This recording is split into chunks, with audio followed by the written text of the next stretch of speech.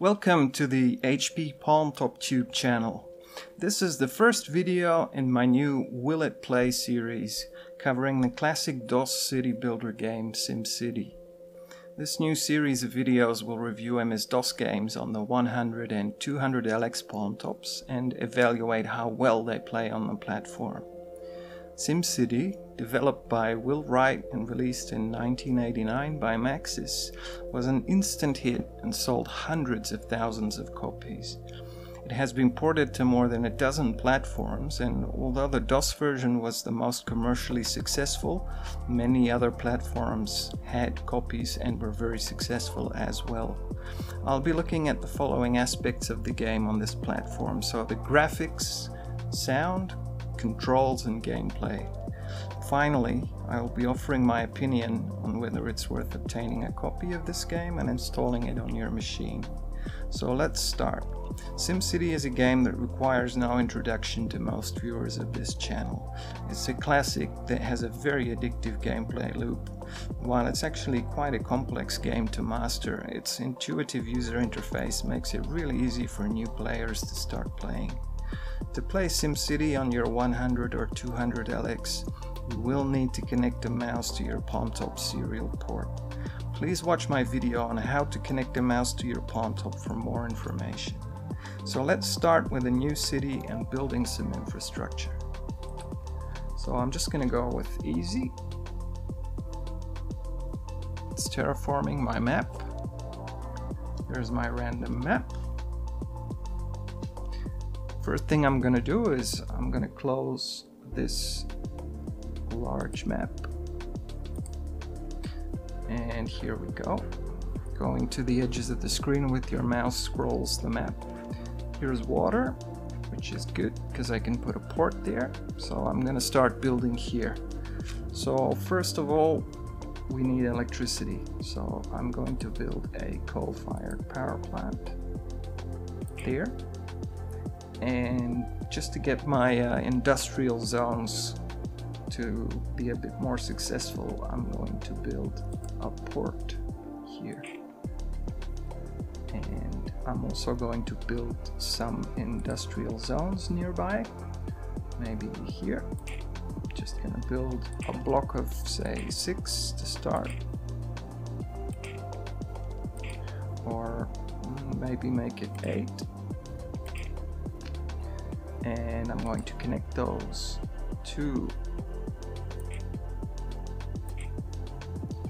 the electricity station. There we go.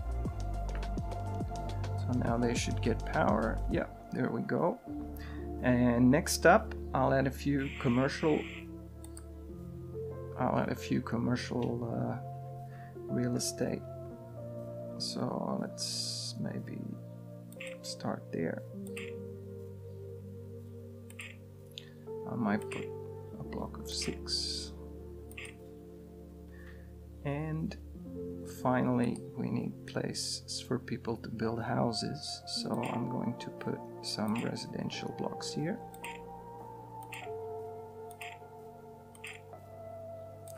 Make it 8. And connect those up to my power. There we go.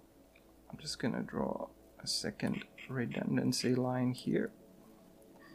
So now everybody has power, but no roads. So that's the next thing we're going to do. Build roads.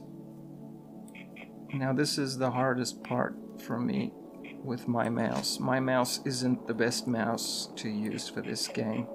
It's not very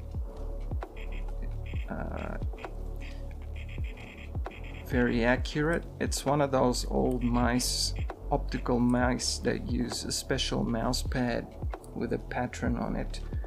I mean, it's definitely doable, but you do end up making mistakes here or there that you have to then bulldoze away. Ooh, see, there you go. It's not always easy doing a straight line, but with a ball mouse, especially a good working clean ball mouse, it works a lot better actually.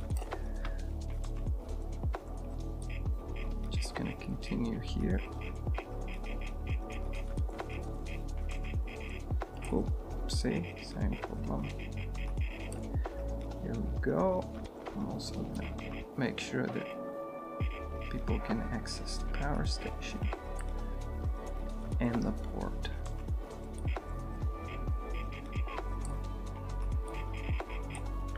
There we go. This is our starter city. See, there's little houses being built here. There's no commercial buildings yet. We've got 2 industrial areas that are being used. Everybody's got electricity. So just to top it off, let's build a police station. I'll put that here. And a fire department here. And if we hook those up, we should be covered. So I think I'm gonna leave things like this. This looks like a good setup to demonstrate the game. Finally, I'm just gonna increase the speed to the fastest possible, and let's just observe what happens with our little miniature town. So the industrial zones are slowly being built on. We have 1 commercial zone and our little residential houses.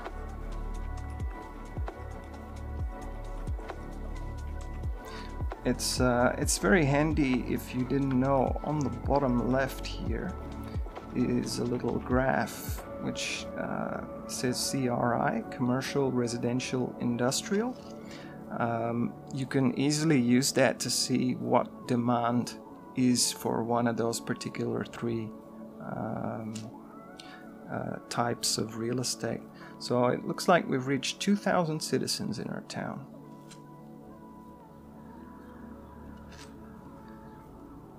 There's 2 commercial real estate areas being used, and our industrial capacity seems to be growing as well. Here's our yearly report. We're not making any money because we've just been spending. But I'm sure everybody knows how to play SimCity. So let's go on to revise everything. So the graphics, for me the graphics are perfect. There's, you know, I would have given it a 10 out of 10 for graphics, but I'm gonna give it a 9 out of 10 because of the fact that the display is vertically squashed. You know, this game was designed to be ran in CGA on a 4:3 aspect ratio computer monitor, not on a Palmtop which has a very wide screen LCD like the 200LX has. So, you know, normally the industrial, commercial and residential squares, they're perfect squares. Here they're basically rectangular. That's the only gripe I have with the graphics. Besides that, everything is very sharp, very clear, very detailed and very responsive. What I'm gonna do just to show the responsiveness is I'm going to load one of the included scenarios just to see what it happens when you load a really big city. I'll just load San Francisco. This is a very big city. Just gonna close this. And it runs fine. There's no speed loss or it doesn't hang. You can even set the speed to the fastest and it actually goes really fast when you do.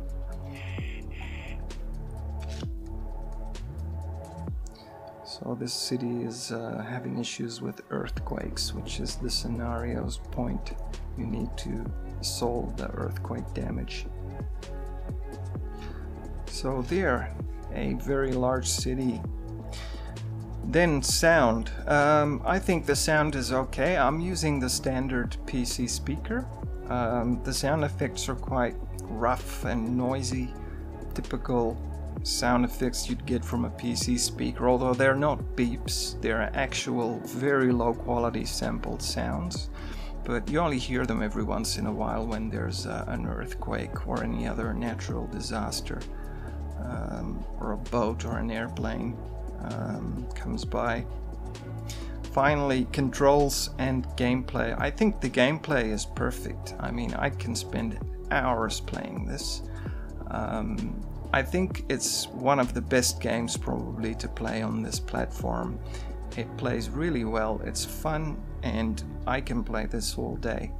You know, if you're on a train commuting to work, or you're on holiday on a camping ground, all you need to do is find a flat surface for your mouse and pop out your HP Palmtop, your mouse, and you know, you'll be playing for hours. It's a very good game.